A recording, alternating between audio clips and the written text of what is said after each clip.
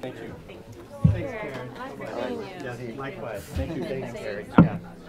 Chris reminded me that your Posters? project was mentioned. There's some over there. Yeah, no. That's great.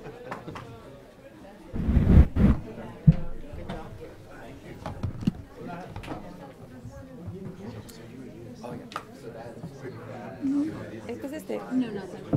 Ah, ya. Oh, no. Perfect. Está limpio. Yeah.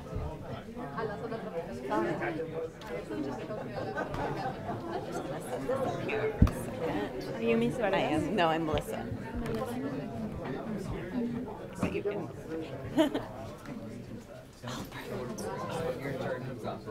They'll pop up. I think I'll just speak from here. Yeah.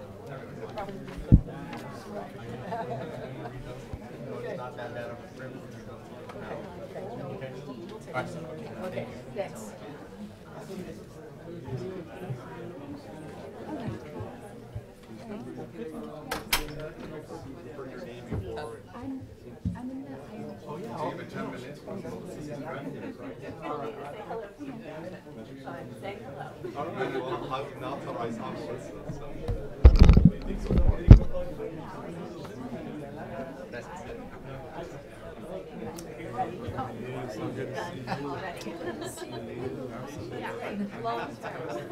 Oh my. I'm honored. No, this is great. I'm honored and present you here. I know that you've been doing a lot of work on education. And so really, Hi. I'm Melissa Floca. I know, yes. Really nice Nice to meet you too. Hi. Yeah, pleasure. So,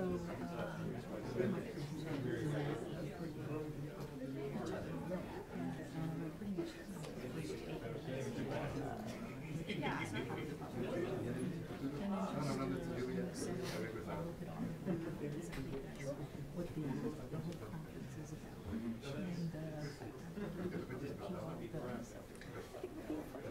And Exciting group. yes. And let's see, ladies first.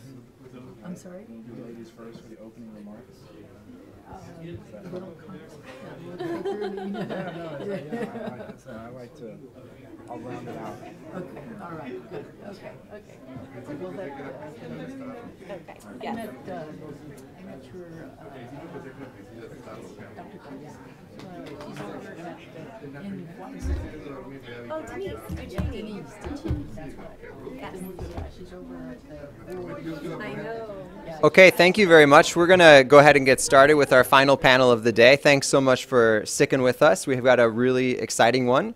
And in order to get started, I'm just going to pass it right over to Lydia from Borderplex Alliance, who is the Vice President in charge of Human Capital and Education Initiatives in the Ciudad Juarez, El Paso area. So a perfect person to moderate this panel for us. Thank you.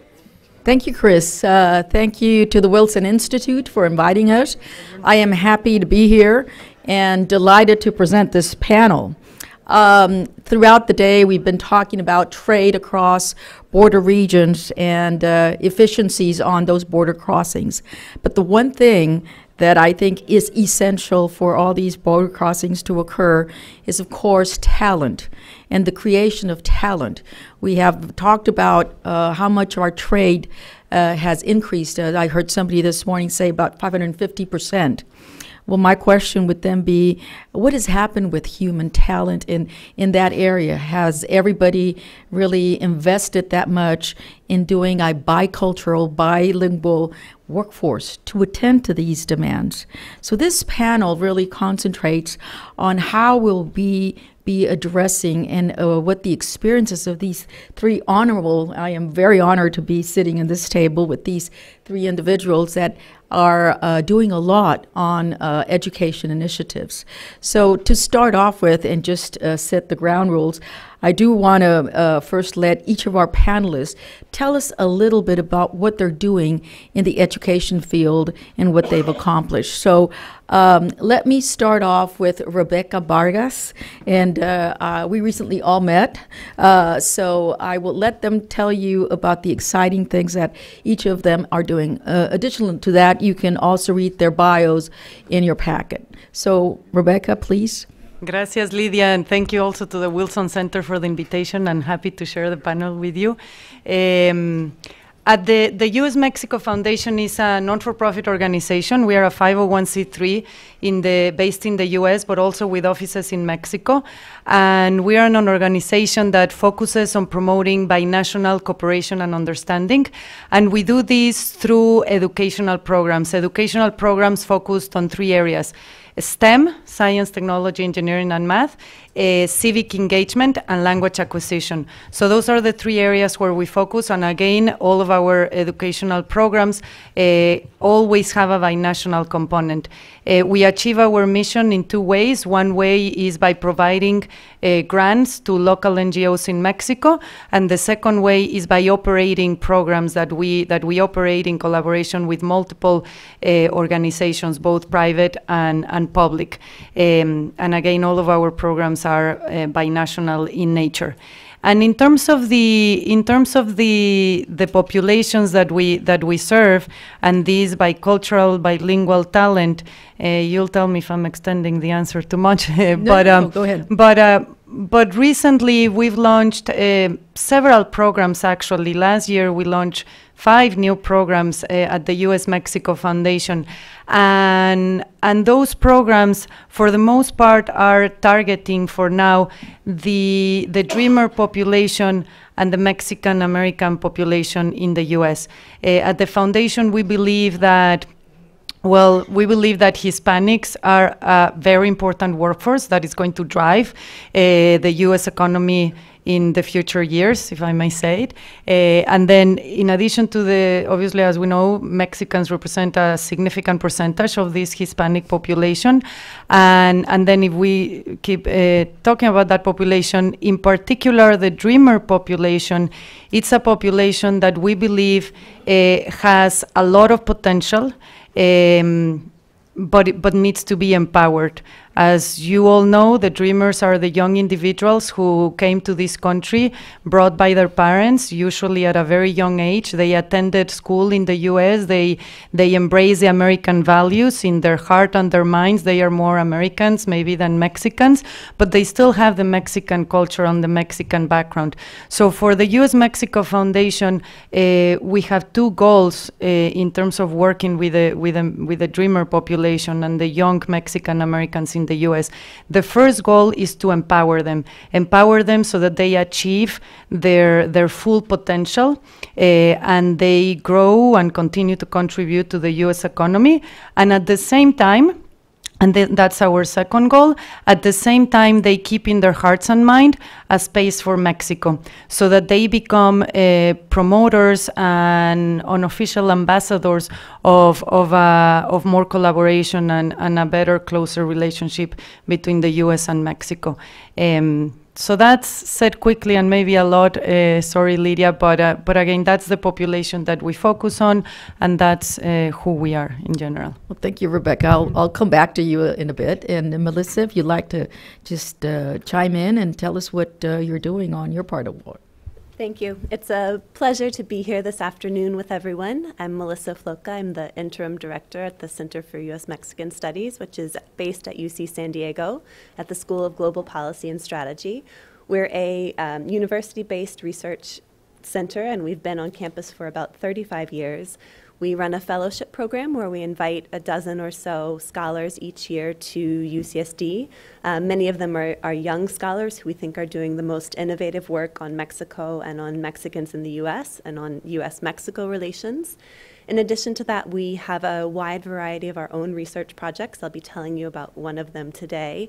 And we engage in research that we think can inform better policies that can help improve the quality of life of Mexicans and Mexicans in the U.S., and also improve the impact of binational policy.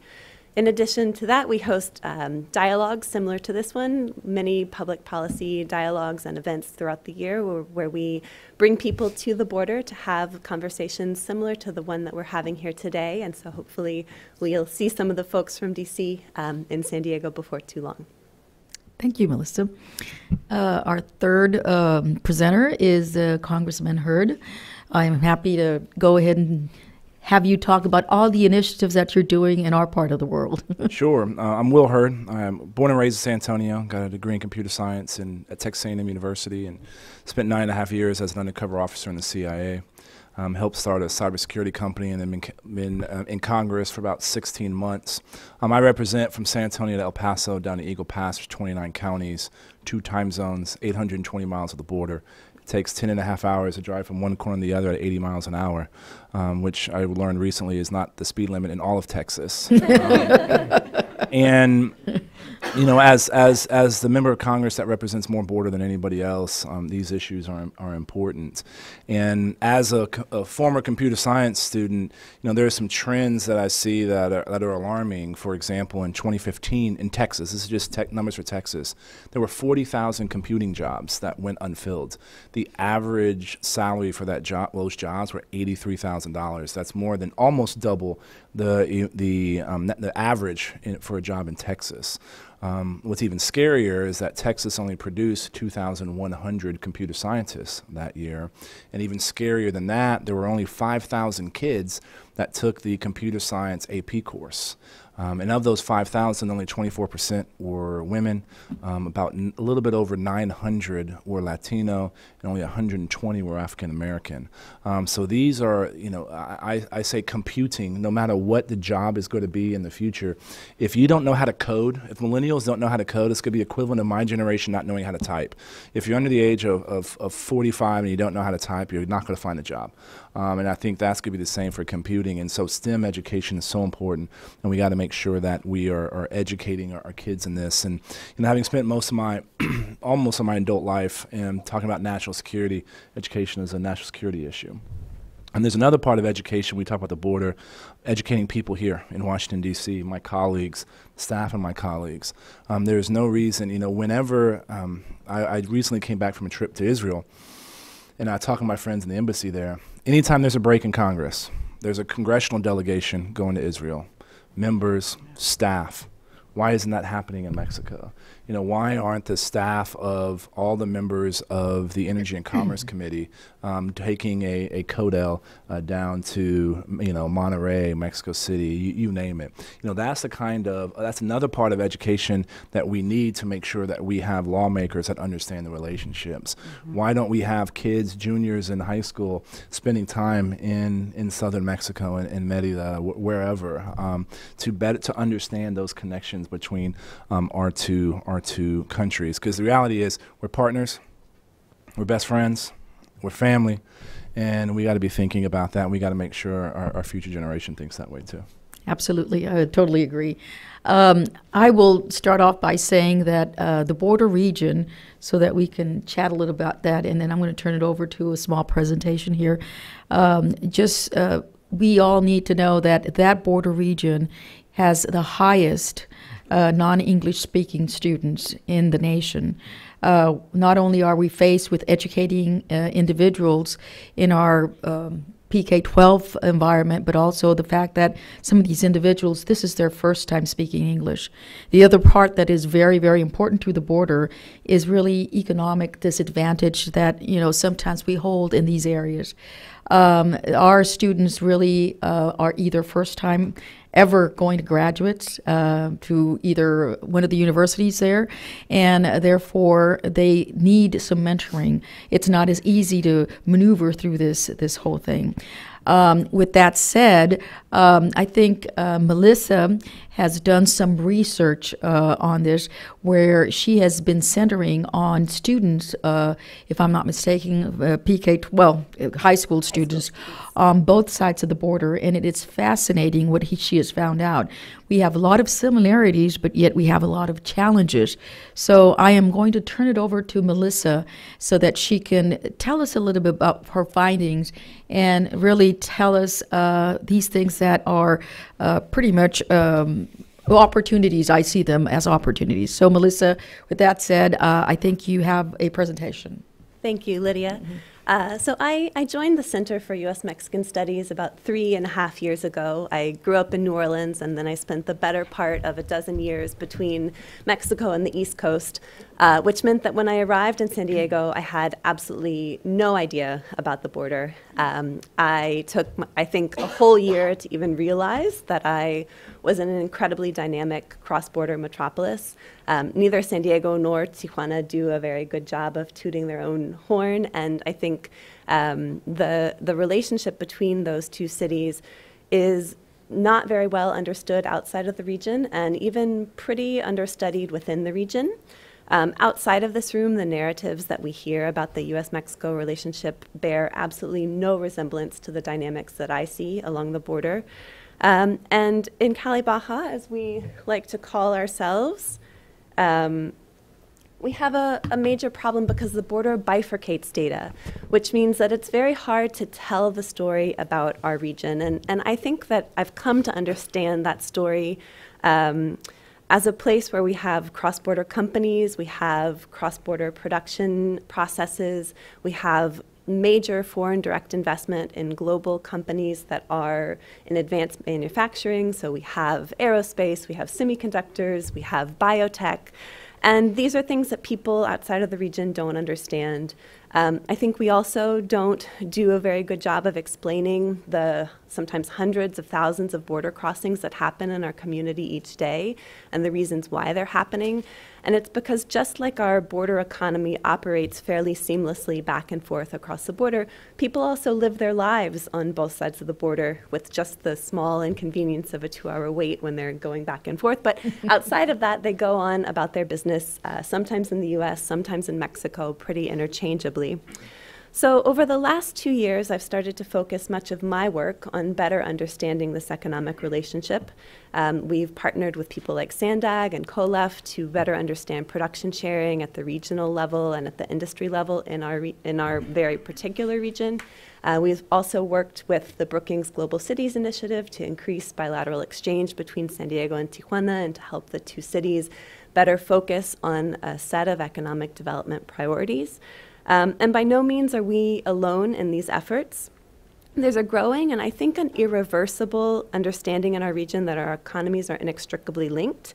But workforce development is an area that's, I think, only catching up in that collaboration. And certainly, we really need to take into account the fact that our students are also shared back and forth across the border, and that when we think about K-12 education and university, we also need to be collaborating at the binational level to make sure that we're supporting our students. In our region, we have a very sizable cohort of students whose education takes place on both sides of the border, and these students are perfectly well suited to participate in this binational economy. However, supporting their educational success is not a major priority on either side of the border. We have this set of narratives that we use to talk about these students. So there are the students in Tijuana whose parents drop them off at the excellent parochial schools in San Diego every morning. There are the other students from Tijuana who wake up at 4 o'clock in the morning to start their long travel to the US to go to public schools. Students who live with families in San Diego during the week away from their parents so that they can attend those schools. We have first and second generation students from Mexico or from Mexican families who are looking for social mobility through education.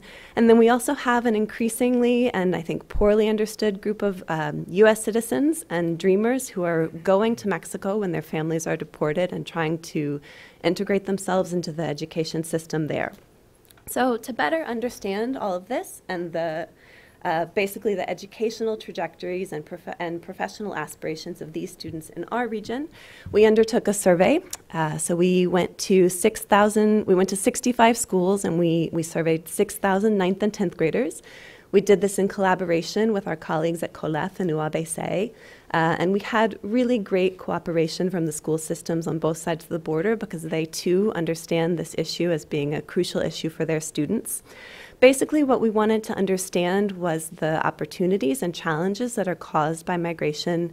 We also wanted to understand the student engagement, the non-cognitive skills, the 21st century skills and the academic achievement of students on the border in schools both in U.S. and Mexico, regardless of whether or not they cross the border or have ties to either side of the border. And we did all this because we wanted to better understand the pathways to adulthood for the young people in our region.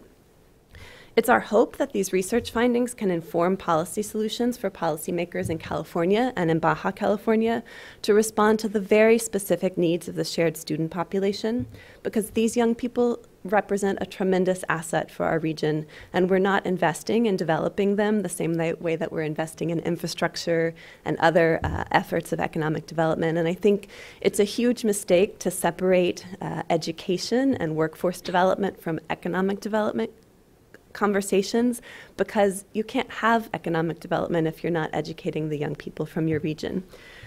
Basically, we have a Latino education crisis in California. So we have 50% Latino students in our K through 12 classrooms.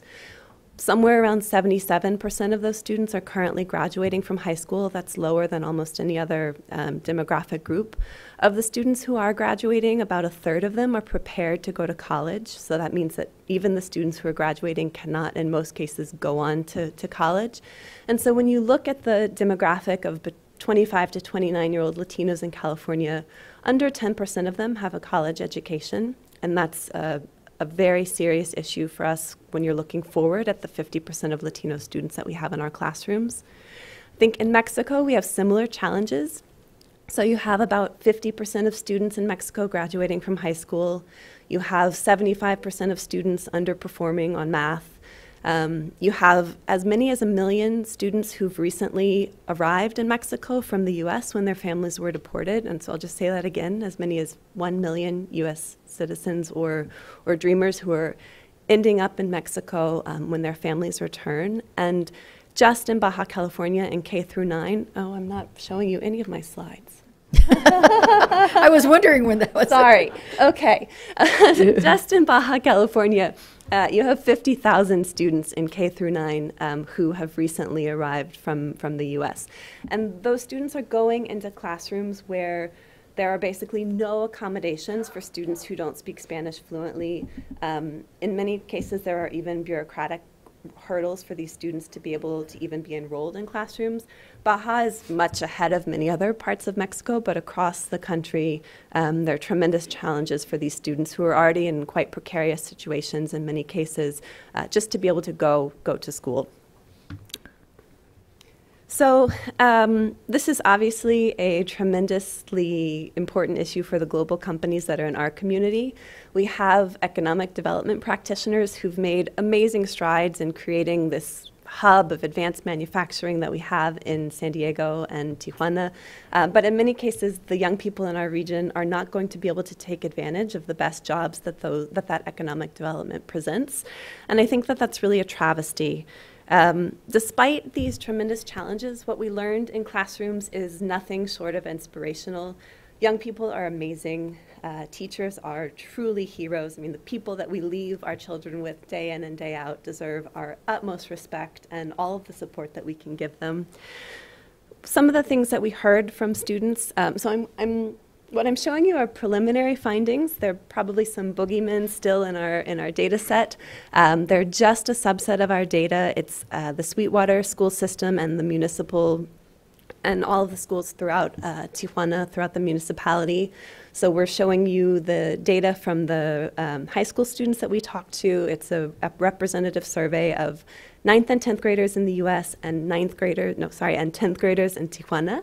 And what we heard from them is that they have huge dreams. So 93% of students that we talked to said that they think it's important to go to college. 85% of them talk about their future with their friends. And 73% think that they'll earn a college degree. So when you contrast that with the fact that only 10% of Latinos in California who are 25 to 29 have a college degree right now, and a very small percentage of Latinos are even being adequately prepared to go to college, this is a heartbreaking thing to hear from kids, but also a really inspirational thing to hear from kids because they aspire to go to college and they understand its importance. They live binational lives. So a quarter of them have lived or gone to school on the other side of the border, whether they're in the US or in Mexico currently. Almost a third identify as being both Mexican and American. 42% think that their future will be international, and 57% have crossed the border before. 71% can speak English and Spanish at least a little, and almost 80% of them have friends and family who live on the other side of the border. So these kids are tremendously binational, and their lives are binational. They also faced huge barriers. So 45% of them said that they might have to leave school before they want to because of financial reasons. And over half of them, although they said they wanted to go to college, couldn't name the university that they'd like to attend. And so if you're in 10th grade and you're just 2 years away from university, you're certainly at a point where you should be able to name the university that you want to attend. In many of the California classrooms that I visited, students raised their hand when they got to the survey question about the A through G requirements, which are the requirements that you have to meet to go to four-year public universities in California. And there was always a student in the room that said, what are the A through G requirements? So we're not even informing all of our students about the basic requirements to be able to think about applying to college. I think perhaps most importantly, they rely on their schools and their teachers to prepare them for the future. So across the board, they said that their teachers and their schools do a good job of preparing them for the future, which places a tremendous burden on our schools to live up to that expectation. And again, I think that teachers need more support, that counselors need more support. So we saw tremendous efforts across the board of schools to meet the needs of their students, but frankly, they don't have the resources they need to do that effectively. I think these results are really bittersweet. When you read through the sort of 6,000 free text answers that students gave about what they want to be when they grow up, or which university that they want to go to, it's really amazing to see that the dreams that kids have for themselves. But we clearly don't have policies in place to help them realize those dreams and to make their way through the pathways to adulthood that they aspire to. So today we've talked about cooperation and infrastructure and environment and all of these border issues. And who better to be in these chairs a decade from now having these discussions than this wonderful group of students who grew up on the border. In San Diego and Tijuana, we have a wonderful binational template for cooperation on economic development. We have great support from companies. We have good university ties. And so we need to harness all of those relationships and focus them on the issue of education and workforce development so that we can help the wonderful young people that we have on the border meet the goals that they have for themselves. Thank you, Melissa. Thank you very much. Congressman Hurd, I know that you have been working quite a bit on the education field in vocational areas throughout, in different aspects. We also know that our workforce in the United States is facing a problem with the fact that our later generations or older generations are more educated in numbers than our younger generations, which we face really a tremendous task. Compared to the Mexican states, Mexico has, although at a lower percentage, they have seemed to really escalate the fact that their younger workforce is more educated. How do you foresee having this border be a laboratory to address some of those issues? That would be one of the things. How do you foresee that happening? And based on what you've done in the past, could you share with us any insight on that? Sure. I think it starts with how are we educating kids in high school or K through 12 really, and some steps are being done for that. And the Every Student Succeeds Act. This was the replacement of the No Child Left Behind. There's only a handful of issues that Republicans and Democrats could agree to up here in Washington, D.C., and that No Child Left Behind was a problem. Having a one-size-fits-all of how you educate our kids was an issue. And so we passed Every Student Succeeds Act. Now, there's still issues with it, and not everybody is completely happy, but the reality is it's going to give power to the local school districts, right, to educate their kids. Right. the way they see fit. Because as Melissa's presentation showed, what you need in San Diego is very different than what you need in Sonoma. And what you need in Eagle Pass, Texas, is different than Dallas. But my fear is, as we move into the implementation phase, that the states are going to take this and implement a one-size-fits-all solution across the states. And we can't do that. And so this kind of information and conversations with our state legislators and the state entities that are going to be implementing the ESSA Act, making sure that they don't fall into the same trap that we did with previous iterations.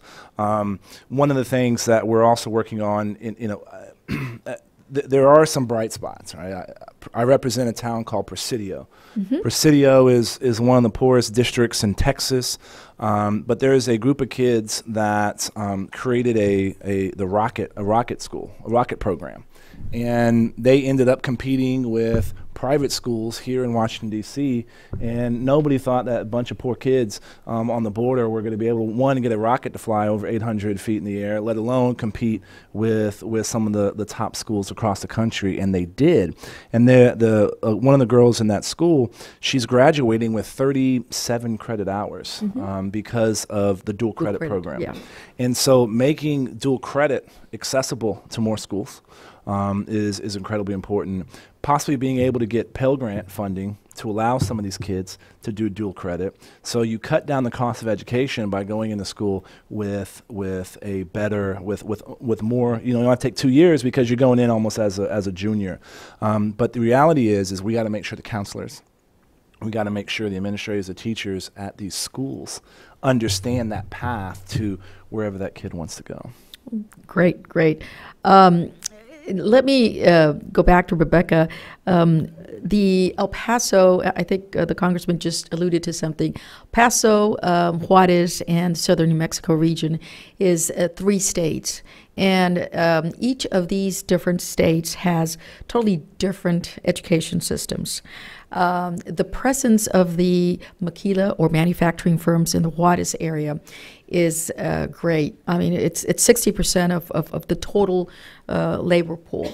So with that presence, and you mentioning STEM, in our Juarez area, we've created councils in each of these 3 areas to attain and address workforce needs to education needs. When you mentioned in your presentation that you were doing STEM, some of these Fortune 500 companies are really putting up a lot of funding for the STEM areas. Now, because they're centered or they're located in Juarez, do you, or with your experience in this binational world and what you've been doing, do you foresee anything like that happening that we could capitalize those fundings in the Fortune 500 and really set up STEM education on not only the Juarez side, but also on the American side, so that we can have kids go back and forth? And I'm not talking just about kids, I'm talking about college graduates. I think some of these college graduates have not even seen a twin plant across the border. So we have an asset that we really do not capitalize because of restrictions on the border. But you that can move back and forth these students, can you give us some insight as to how possibly some of these ideas might come to fruition? Yeah, sure. And I think, Lydia, you should also share what you do, because she does a lot of work in that region, particularly working with the maquiladoras, etc. So you should also share the good work that you guys are doing. Thank you. But I would mention 3 things that at the foundation we are doing, general topics that we are frankly not doing necessarily in the border, but I think that could be applied everywhere and across both countries. And they can apply to STEM, which is what we are doing, but maybe also to other things. And one of them is mentorship. We believe that, and the data shows it both at the border and across the nation, that many of our Latino students in the U.S. are themselves first generation, the first person in the family in attempting to graduate from college, or the first generation. And in many cases, they come from humble backgrounds, and in many cases they don't have in their family the support system, the network of contacts that can guide them through the process of a job interview or applying to college, even before applying to the job, right? So at the foundation, we have focused significant efforts on mentoring programs. And I'll mention quickly 2 programs. One of them it's a STEM mentoring program, and it's actually for Mexican high school girls that reside in the state of Puebla and other 5 states in Mexico. And it's a program in collaboration with the New York Academy of Sciences, and the Mexican girls who participate in this program that we operate in Mexico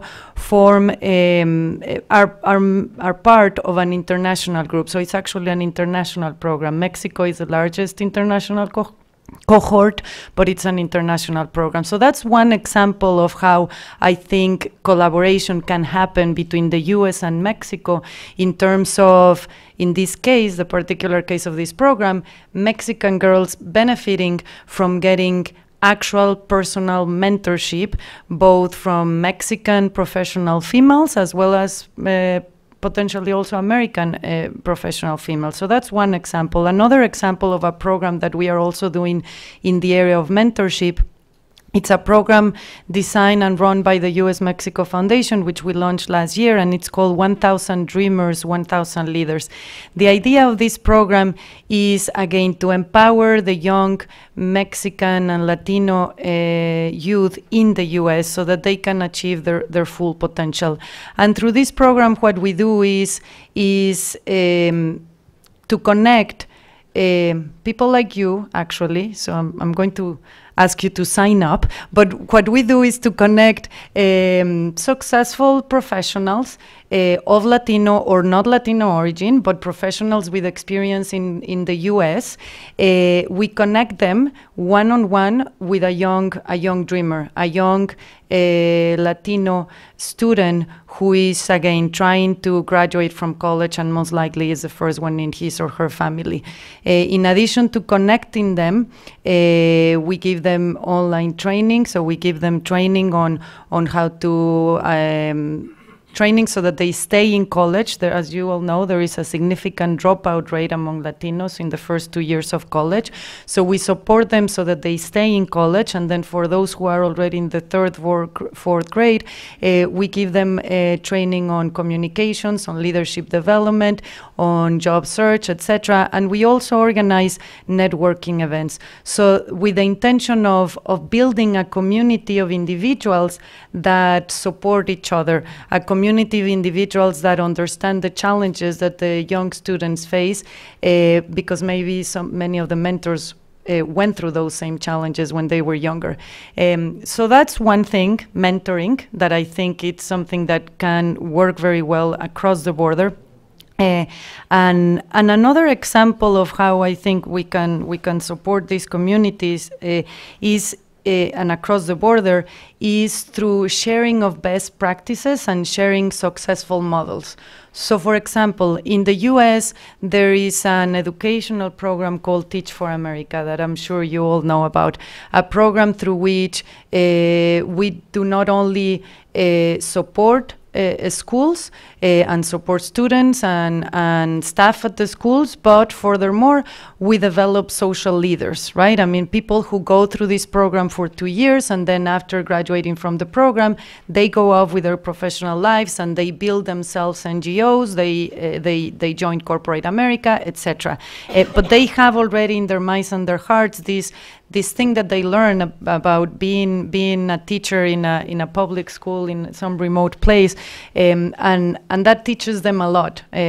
So what we did at the foundation was to take this model and take it to Mexico. In Mexico, it's called Enseña por México. It's in the 3rd year of operation.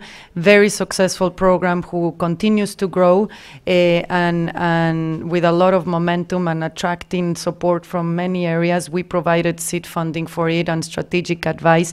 That's another way in which I think governments can collaborate. I mean, taking successful models who have proven to be successful in the US in the area of education and and taking them to Mexico. And then I would also say, on the other hand, the American education system, going back to the fact that 50% of students in California are of Latino origin, 71% of them speak Spanish, I think there is also an opportunity for the US system to learn about Mexico.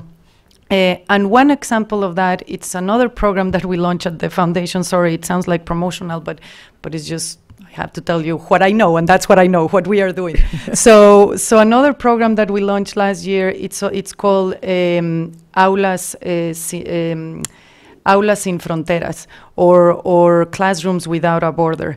And through that program, what we are doing is taking core members from Teach for America to Mexico to teach at public schools in Mexico.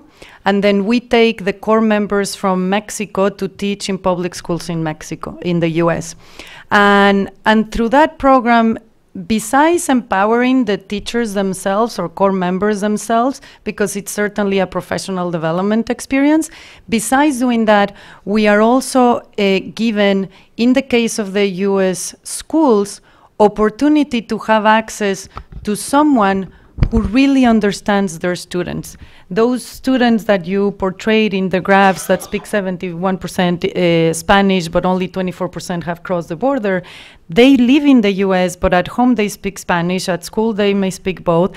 They live in a Mexican culture, even though they are here, etc. And in many cases, our school system in the US doesn't have enough teachers who really understand that culture and consequently can serve those students. So through this program, again, binational program, and through this experience of taking the Mexican teachers to teach alongside the Americans at the US, what we hear is that the American teachers say, wow, now I understand why my student behaves in this or that way, because now you're telling me this is what happens Culture. at home. It's a cultural thing, right? And then on the other hand, on the Mexican side, the Mexican teacher says, wow, now I learned how to control my group, because before they were all standing up and not listening to me, right? So now I learn best practice in terms of how to make the classroom more interactive or whatever. So those are just 3 examples of mentoring and sharing successful models that I think are opportunities to collaborate at a binational level. We are doing it at the foundation with significant success, but I think there is a lot more opportunities to do a lot more of that. Lydia, Go ahead, can go I- ahead. can I Yes, add absolutely, add Congressman. to some of the things that Rebecca's talking about. Toyota in San Antonio, a lot of companies recognize now that their HR pipeline starts at high school. Absolutely. And that they have to start applying, getting internships, getting high school kids into their businesses, understand what they're doing, inspire them to go into some of these STEM cells, and that's going to produce that employee that they may need to fill the gap. And Toyota has a great program. You know, they're operating on both sides of the border, and they're building that pipeline earlier.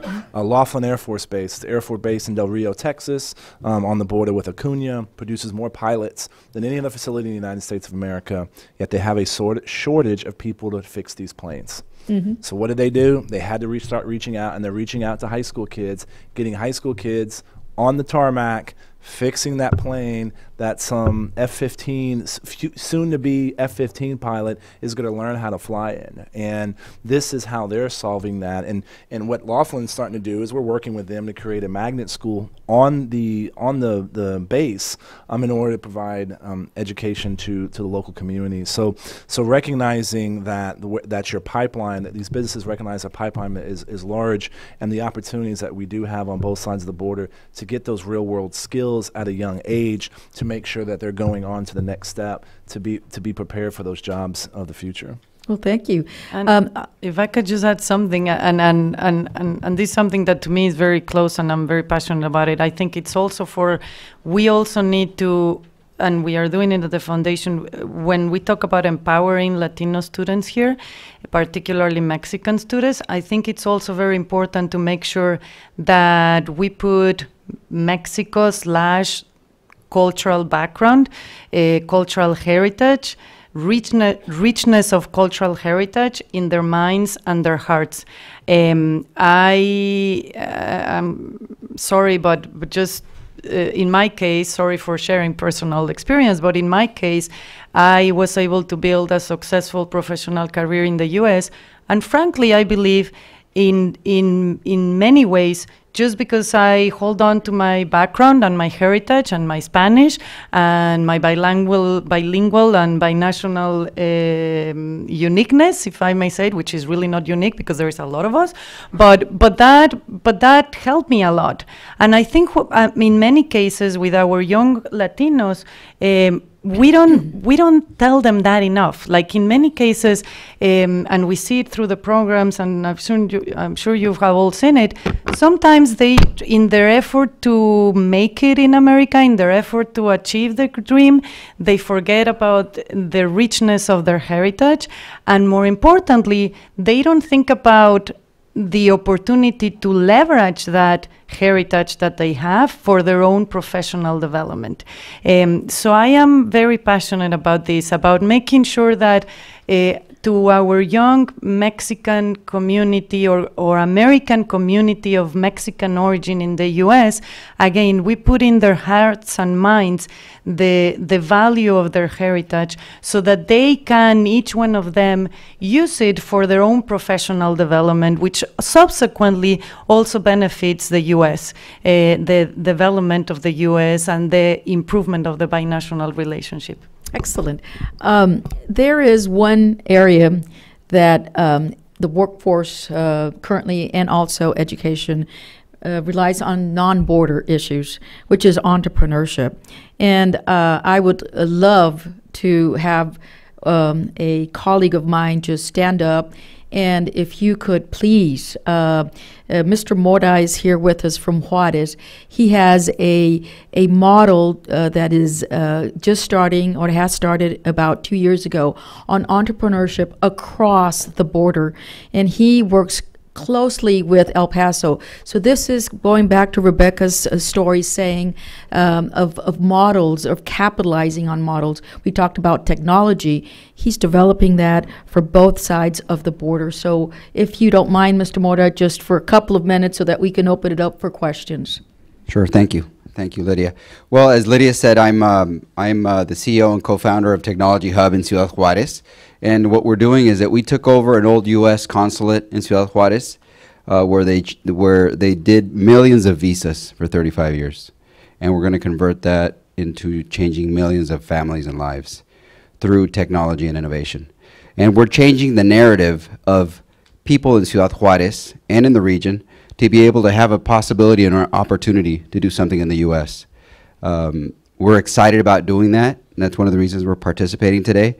And we have different programs. We have a program called Kids to Code from 7 to 15 years old, and they start learning how to code, how to do robotics.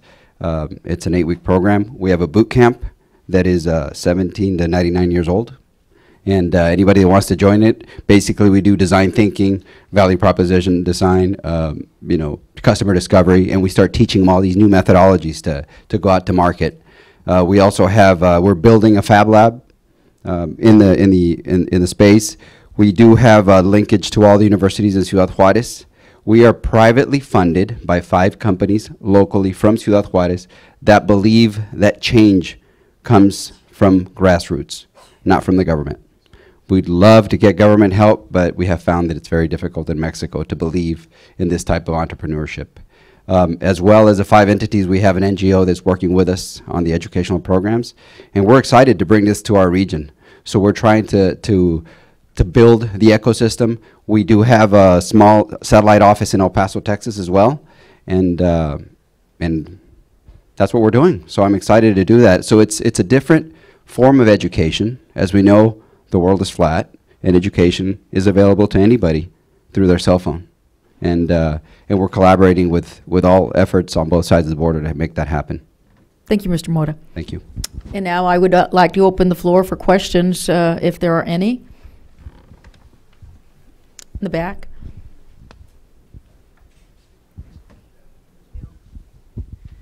My name's Mari Smith. I'm here with U3 Advisors. I work in the city of Chula Vista, working on developing a center that would be both for advanced workforce development and education. So first off, fantastic panel. This whole day has been great, and this panel has been completely invigorating. I agree, Melissa, I thought your point about you can't separate education and workforce development from economic development. I can't say anymore. I think that was perfectly articulated. Councilman Hurd, the fact that there is no one-size-fits-all for education system, absolutely. So I'd pose this question to all three of you. If we're saying it's not a one-size-fits-all, but we want to connect workforce development with education and with economic development, how do we look at it not as a state-by-state issue? How do we look at it in terms of the entire border region, both sides of the border, to really connect business, any type of industry, with institutionalizing that type of education and workforce development? Thank you. Anybody want to take a crack at it? Well, I'll start. So I think you got to start small and go big, right? I think you have to start with that individual school, that principal, or that superintendent for a district that has an idea for the schools under their control, and the federal government is trying to give them the flexibility to do that and adjust it as they see fit, because you have a different ecosystem in that area, and distance is an issue as well. So you're not going to be able to get kids, traveling, several hours a day to a different location in order to take advantage of it. So we have to make sure that our superintendents and our school boards and the principals are prepared to incorporate these things. We also need to make sure that the private sector educates our leadership of these schools as what the future needs are. Because the reality is this, the kind of technological change that we're going to see over the next 20 years is going to make the last 20 years look like pale in comparison. And so we're having to educate our kids for jobs that do not exist right now. And that's for our private sector friends to make sure that these schools get that. And there has to be a plan individually at each of these locations, because everything is different. I'm gonna jump in just because we're doing. And Melissa, you want to go first, and then No. Go ahead. As I stated, in our region, there's 3 states, and so you have 3 different education systems. We have decided that on the Mexican side, because there is a strong presence, PK-12, of a union, and there's a change going on in Mexico, we would delay addressing certain education pipeline PK-12 problems to later. So we started with the workforce initiative. And what we did is that we literally have the manufacturing firms lead the way on everything with the education institutions. So the education institutions really, if they want to dance along with the manufacturing sector and align all these things and get funding, they need to listen to them. So that was on the Mexican side. We have been trying to address PK-12. It's going to take a longer time just because the system is different. On the U.S. side, you've got Southern New Mexico and Texas. Pretty similar things, but there we're addressing the pipeline. As Congressman Hurd, you just heard him say what is happening in that area. So different issues, different funding mechanisms. On the U.S. side, you got a lot of foundations. On the Mexican side, you got private and a couple of foundations that we found. But there's different ways that we are approaching the same problem, which is workforce development. But you can't really cater the same model to the 3 areas. And we're joined by the hip. I mean, we're literally, you go to New Mexico in like 10 minutes, and you've been there, and you're in Juarez like in 2, and so it's the same community. So I don't know if I've answered part of the questions. I just wanted to chime in and tell you what we're doing in our part of the world. My 2 cents on that would be, in the question of local versus no local, I would say that it's about the what versus the how, right? I think that maybe the what could be standard right? And should maybe apply to everybody.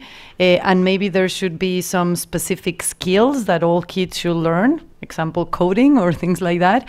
And I think there should be some metrics associated with being able to measure the accomplishment of teaching those basic skills or not. But then in terms of the how, I think every region is different, in many ways. So I think it goes back to the what versus the how. The what maybe should be standard and the same to make sure everybody gets the same education, but the how definitely different to provide freedom to the different locations to do it in whatever they think is the best way. I would just add, I think the points about cultural heritage and about skills are very important, but perhaps the easiest thing to help young people with is language. And we have many students speak both languages and they go back and forth for their schooling, but they tend to lose their literacy in languages as they go back and forth. And so for a border economy that works in both English and Spanish, I think one of the most basic things that we should be doing for young people is making sure that they're literate in both languages and that as they transition back and forth from school on one side of the border to the other, they don't lose that ability. On many occasions, we heard from students who had grown up going to school in English, who had gone to Mexico, struggled to get their Spanish up to par so that they could go to school in Spanish, and then ended up going back to the US for high school, then far behind where they were when they left in English because they're losing literacy as they go back and forth. And that's certainly something that we should be able to help our students with along the border. Well, thank you very much. I thank each of you, and a round of applause for the panel. Thank you very much. So we've reached the end of our day. Thank you all so much for taking the time to be here and take part in this conference this year. I hope that you'll be here again with us next year. Thank you to all three of our panelists. I do want to say one special thanks to Congressman Hurd because we had actually invited him to participate in the policy discussion earlier in the day. And he came back and he said, no, I want to talk about education. This is an issue that really matters to me. And so I think it's a really cool, admirable thing that you wanted to dive into some of the issues in more detail with us. So thanks for doing that. And again, thanks to everyone. Thank you so much.